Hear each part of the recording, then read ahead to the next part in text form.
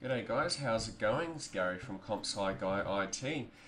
In this video we're going to start creating our switch blueprint, but mainly what we're going to be doing is going over how I managed to create the materials I applied to the objects in our level, just using the pre-existing materials we already have. So to start off with, I'm going to go into our bomb blueprint. And we'll notice that we haven't applied a material to this, it's still just the boring base color that it's always got. What we want to do is go into our details panel, move down to rendering, and add an element to the material. So this will allow us to apply materials to our bomb here. So I'm going to go back into our starter content and apply something directly from the starter content. I'm not going to change it. I'm just going to go with the copper metal. Apply it to there. I think that looks fine for our bomb. So just remember to compile and save. We'll get out of here. Next, our stage. It's just got this boring grey colour to it. It's got a nice marble finish, which I like. But I think we can do something better with the actual color. So what I want to do is find it in our starter content. Here it is. And I want to make a copy of it and place it in the materials of our assets up here. So just drag it over to materials, copy here, wait for it to finish doing the whole copying process. Okay, we'll go into here and double click. As you can see, it's a rather complex material. There's a lot going on, but we're not going to be concerned with what's going on there. All we want to do is come over here to where it has base color. We'll notice that we've got this multiply node connected to the base color. We're going to go into our palette, drag in a blend overlay, and connect the multiply to our blend overlay.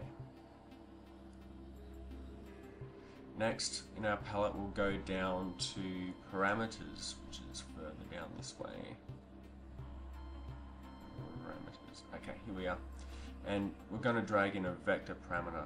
We can also hold down V because of anything that has a letter next to it over here.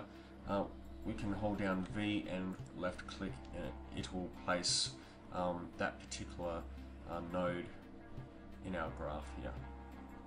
So I'll just change the name to color.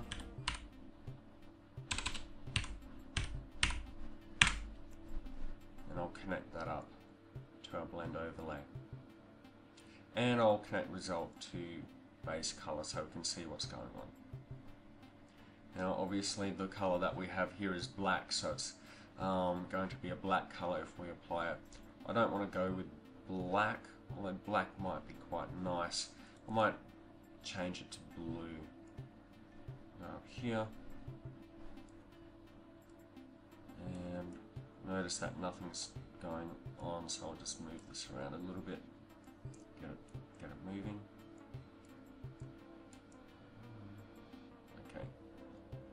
Now I'll notice that in the new section here we've got a color change, so that's what we want.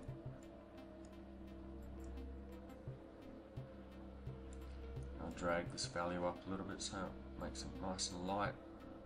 Won't go too light, but I think that'll look pretty good. Bring the saturation all the way up.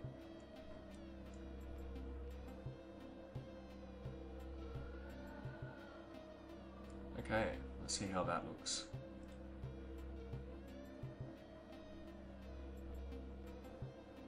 I think I might go a little bit lighter actually. How's that? Yeah. I think that'll look pretty good on marble, so we'll click save. Wait for it to save. Close, and now while our stage is selected, we'll select the material and apply the material in the details panel. There we go. I think that looks much better than grey.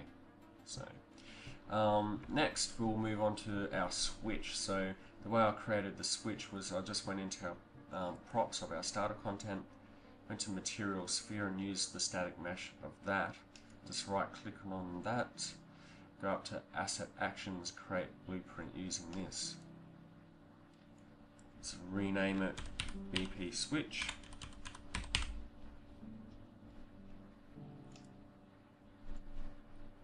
Select it in our components and go down to rendering, where we can create a material for it. So add an element,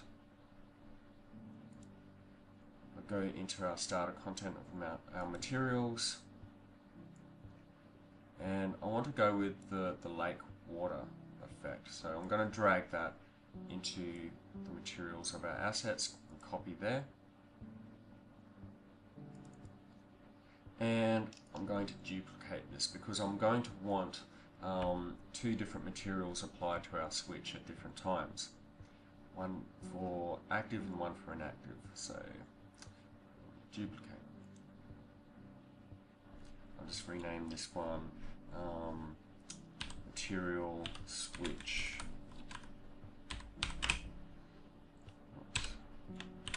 Inactive.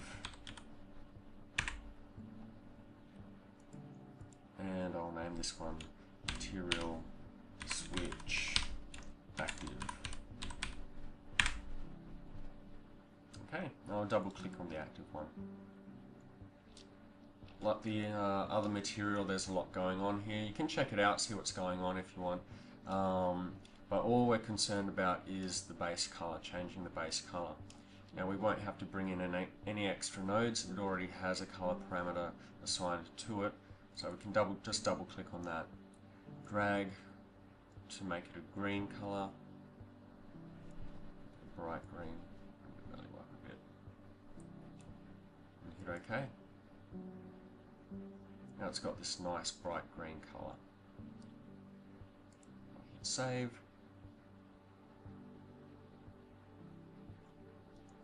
close this up. Now I'm going to do the same with the inactive switch. Instead of green though, I'm going to make it red, so I'll drag it over and make it a nice deep red color.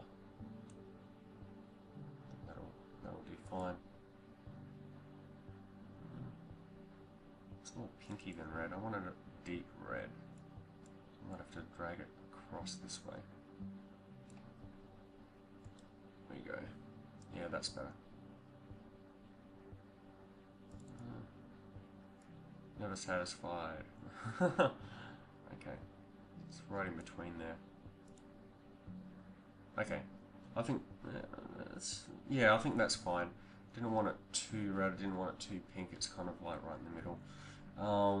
And hit save.